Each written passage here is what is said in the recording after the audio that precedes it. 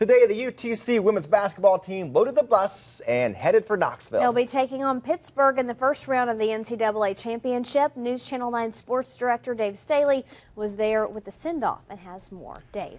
Josh, Latricia, thank you. You know, the Chattanooga Mocs say they have a little bit of a different attitude this season. Of course, Chattanooga has been to the NCAA Tournament many times over the years. No surprise there.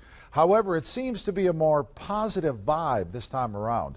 On first glance, things appear to be quite normal. Bus parked in front of the roundhouse, players with their duffel bags loading up underneath and then getting on the bus. But head coach Jim Foster says the expectation level has now changed. The Mocs not only can play with the bigger schools, UTC now knows it can beat them. Just ask the Lady Vols and Stanford. Jim says right now, hey, time for the rubber to meet the road. We've beaten some of the best teams in this tournament. We've played arguably the second or third best team in this tournament. So we know what they look like.